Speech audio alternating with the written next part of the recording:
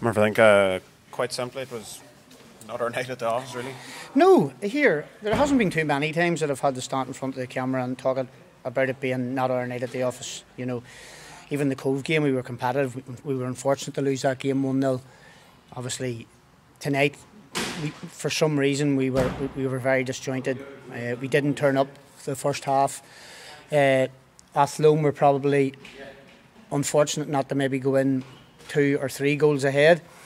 Us getting in at half time 1-0 meant we always then had an opportunity of getting something maybe from the game. And the second half we did. We were much better second half. We played with a lot more purpose. We played a lot quicker. We created a few half chances. We created 2 big chances with Noah and Success. On another day they maybe find the net, but unfortunately for us tonight that wasn't to be the case. Yeah, and I think it kind of been spoken about our away form this year, and it's just had to come to an abrupt end at some stage. It does, yes. All things in football come to abrupt ends. I've said it many times, this is a very competitive division. All 10 teams are all competitive. You just need to look at the results every week.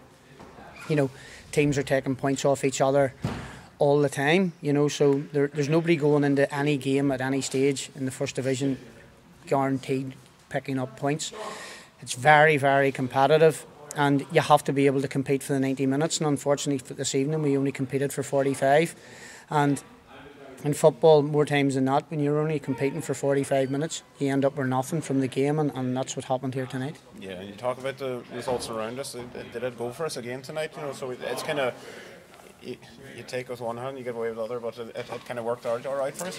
Yeah, look here, 10 games in, you've had 2 defeats. It's certainly been an okay start, let's be honest. I'm sure before the season started there was lots of people had us maybe dead and buried, so we've proved a lot of people wrong from the start of the season. What I've said to the players in there is that them people that maybe doubted you at the start of the year maybe all of a sudden might start doubting you again and coming out and having a wee bit of a voice when you've kept them quiet for a long time. So what you have to be able to do now as a group of players is react and respond. That's how football works. It's how you react to a defeat and how you respond to a defeat.